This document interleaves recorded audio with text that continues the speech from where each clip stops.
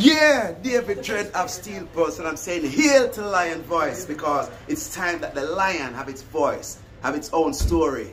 Says I'm stepping out here, hear me now. Oh, yeah, the lion's voice. Raw. What do you have to tell the people about Ras Tafari? Light to the world. The king of kings and the conquering line of the tribe of Judah. I left himself. Where's my ruler? Hey yo! Yeah, hear them high, hear the black king on the 23rd of July. So tell them guy who praise God up in the sky, it's a lie. The Almighty living on your night.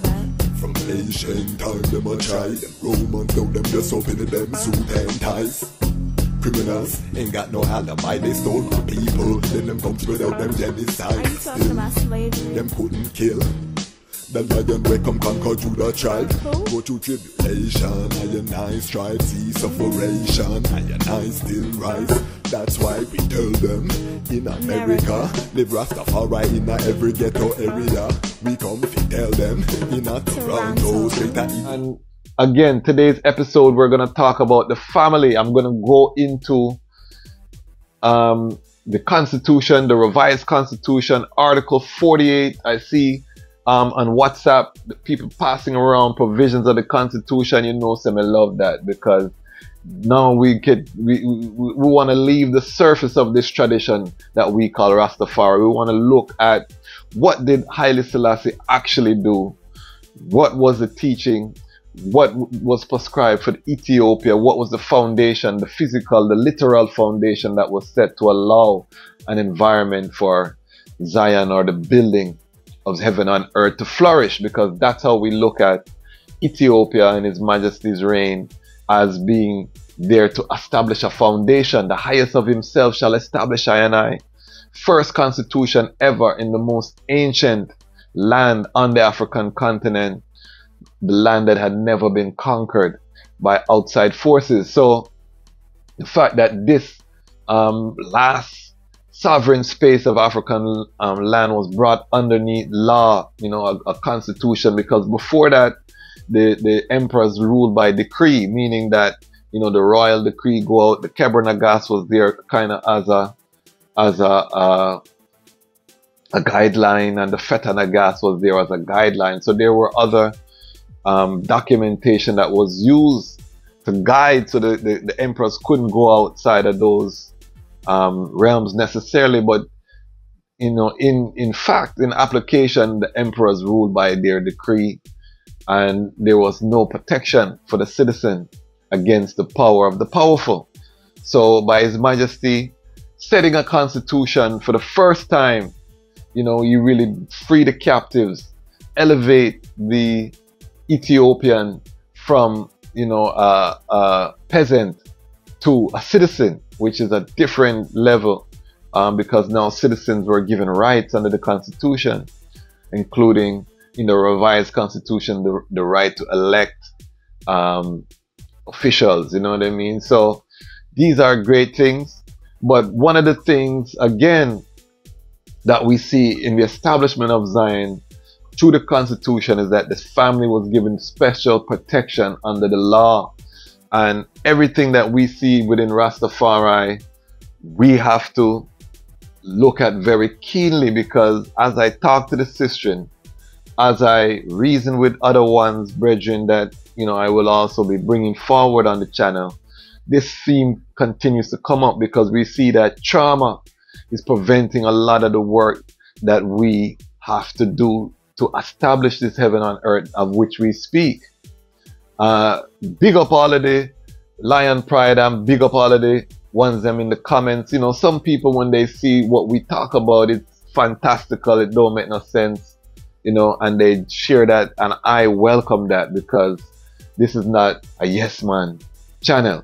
So put your opposition in the channel. However, as Rastafari, we can't let, you know, the spectators on the side, you know, sway us from the mission that we know that we have been called to do. And why we say Zion and the earth is because we can't set our goal any lower.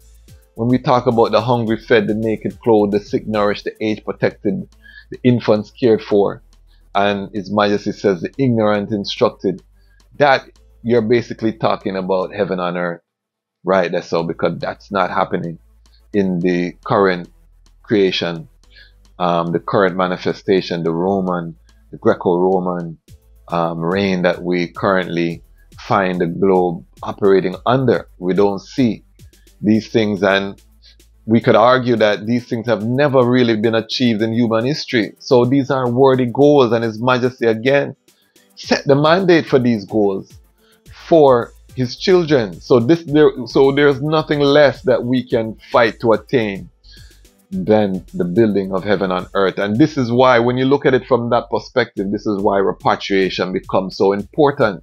You know, a lot of people say, boy, wherever you're there is repatriation. But no, the stone that the builder refused becomes the head cornerstone. As a builder, and big up all of our engineers. We have a couple engineers that watch the channel. We have a couple builders. A brethren just mentioned me in the comments, and I'm going to reach out to the brethren, and we're going to talk about, because brethren have been reaching out as they see the content about their skills and want to connect.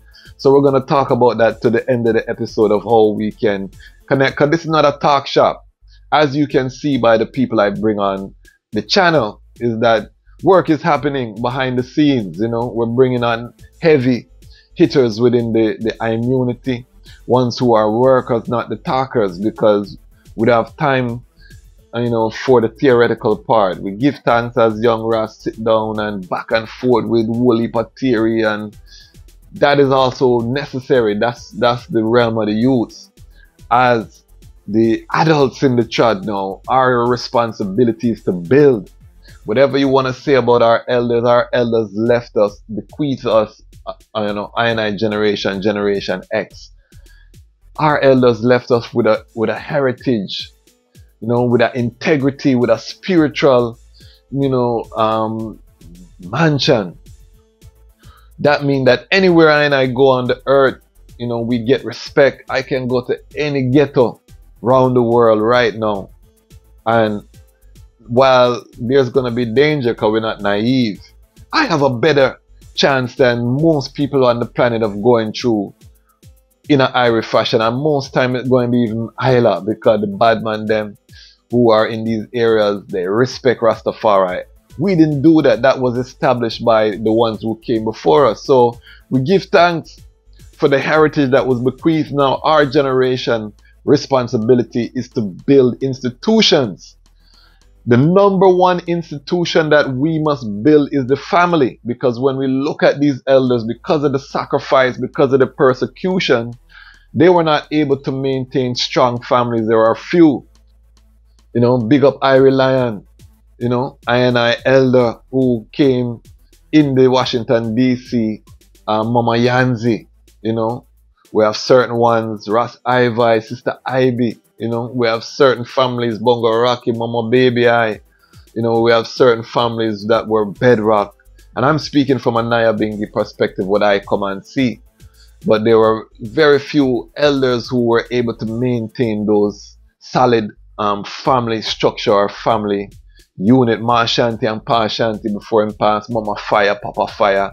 You have ones out there where the family tradition, and this is so key in terms of and we know we leave a whole heap of people, and we know that, you know, there's a lot that we don't know. So, you know, drop the names if you want, drop the names, or if you feel away, so me no mention anybody name, drop it in the comments, so that we can edify ourselves. But when it comes to family, there are very few that we can point to in terms of solid family structure. So that means that for us, you know, how do we repay the great sacrifice that our elders made?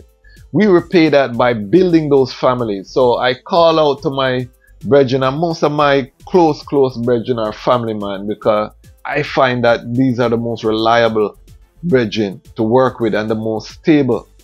Because when a man is maintaining a family, he don't have a whole heap of extraneous time for a waste, because youths them dead and the youths them need them. I have 2 teenagers, so any time I have not, you know, for the nation building, I have to put to my youth them, because right now they are sponges. They are putting in the programming of Babylon Online. I have to counteract it with word sound, interact with them, joke, laugh, discipline. All of those things have to happen, and they cannot happen without my time and input.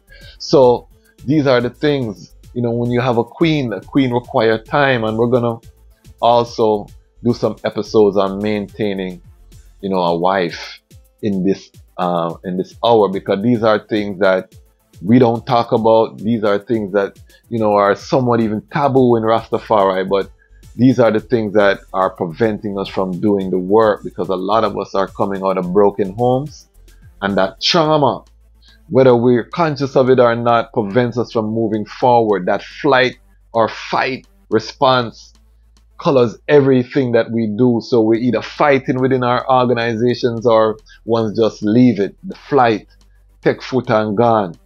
And this is what we're seeing across. And I'm going to bring on some sistren to talk about trauma and things that we need to do. So everything that we talk about on this channel are the things that we need to move forward. I cannot go on a corner in every territory where there's Rastafari and sit up and burn a chalice and reason and mobilize. But through the lion's voice, we now have a platform where we can have the reasoning, where we can make that impact, where we can reach out and connect. So before I again go deeper, I want to just read from the revised constitution of 1955.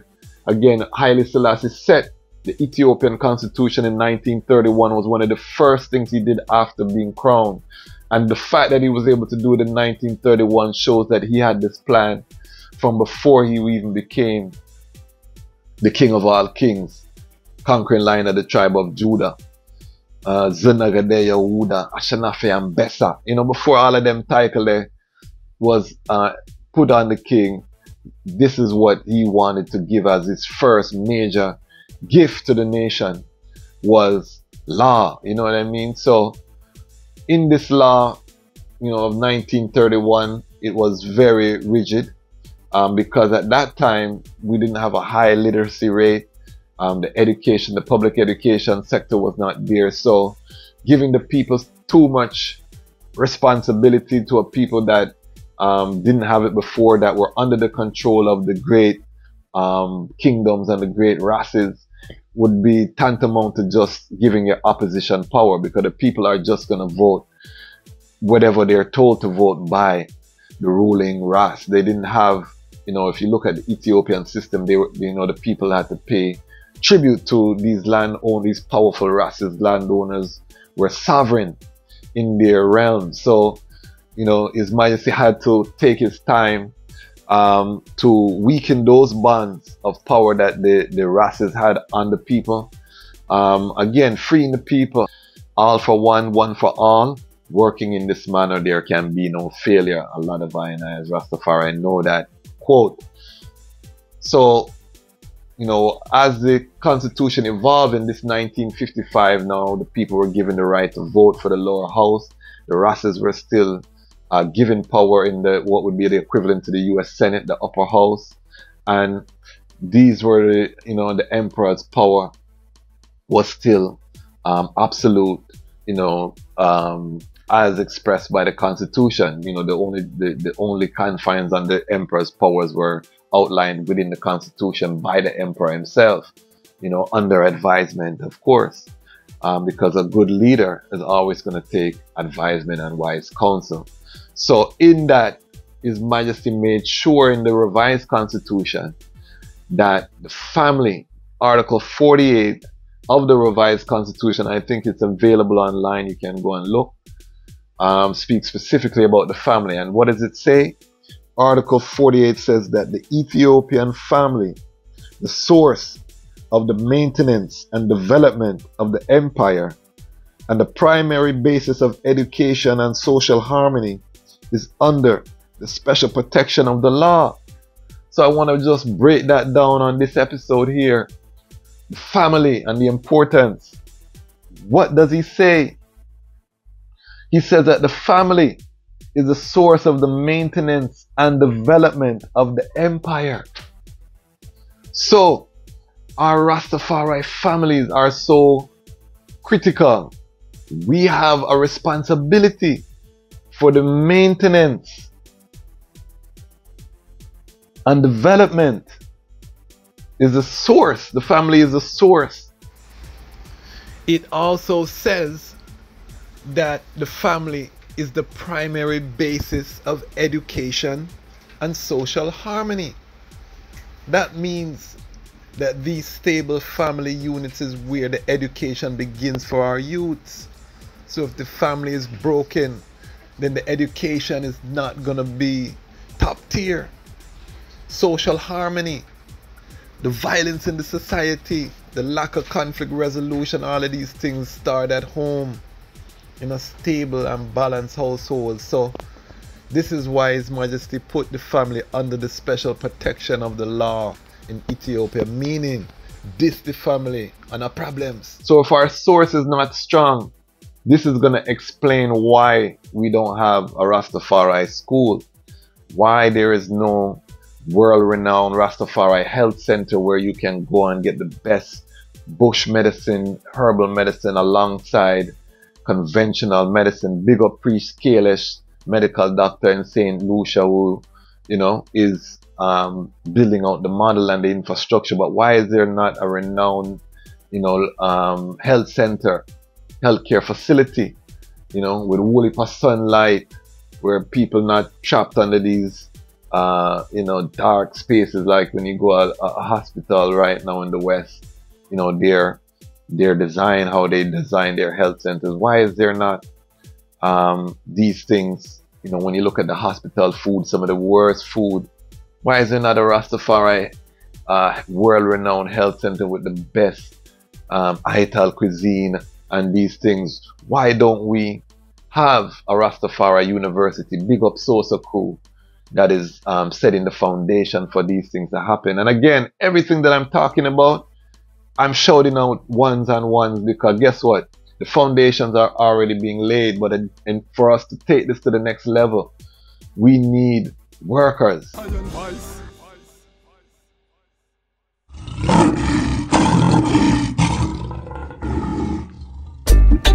Yeah, Rastafari, Emperor Haile Selassie the first. Tell the people about Empress Mene. Well, even if the stars they fall and the moon turn into blood, but to the coming war we stand tall. I will shower you with my love. And even when the people start ball, cause they see the city streets them flood, but when the hurricane blow down their wall, I'll be by your side and me now both. Think I found the love of a lifetime. I love you every day or the night time. Almighty, I made your light shine, and unto I, your love was a lifeline. Think I found the love of a lifetime. I love you every day or the night time. Almighty, I made your light shine, and unto I, that light was a lifeline. It seems like the world is upside down. I will never hide, I'd rather stand my ground. Lion of Judah blessed with the triple crown. Can't come fool I with no circus clown. Now fear no hurricane or the cyclone. Respect for Mama Earth with that embedded on me bone. That's why I will never leave you alone. Protect you from harm when the alarm sound. So even when the stars they fall and the moon turn into blood, to the coming war we stand tall. I will shower you with my love. And even when the people start ball, but they see their city streets them flood, when the hurricane blow down our wall, I'll be by your side and me not budge. Think I found the love of a lifetime. I love you every day or the night time. The Almighty, I made your light shine, and unto I, your light was a lifeline. I think I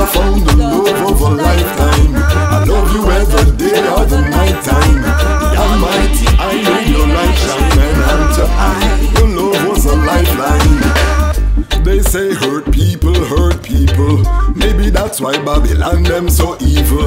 Baby Babylon abused as a child. That's why them no like the light when you smile. That's why them no like how your body curve. The way how you dance get on Babylon nerve.